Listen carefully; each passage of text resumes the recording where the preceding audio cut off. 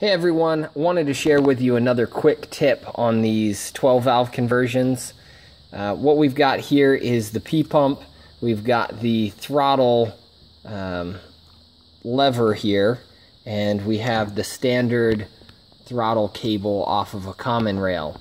This is kind of the plate that mounts up. It's got all of the throttle levers that goes where it grabs the TV cable. It's also where why can't I think of it right now? Cruise control cable would come in here as well.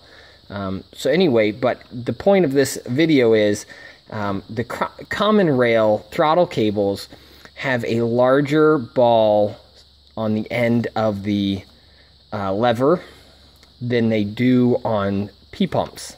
So what you need to do is, if you want to have a similar setup, so we're using just the factory cable here coming over to the P-pump, we just went ahead and chopped the ball off of our normal P-pump throttle lever, and then we went ahead and welded on a little bit bigger ball that matched up with the common rail setup.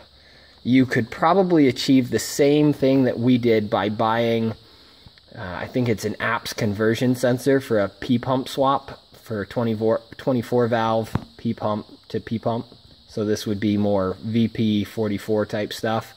But I believe they also have the larger ball so that it would line up with this here.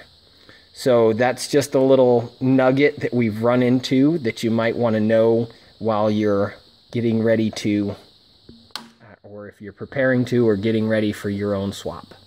All right, hope that helps.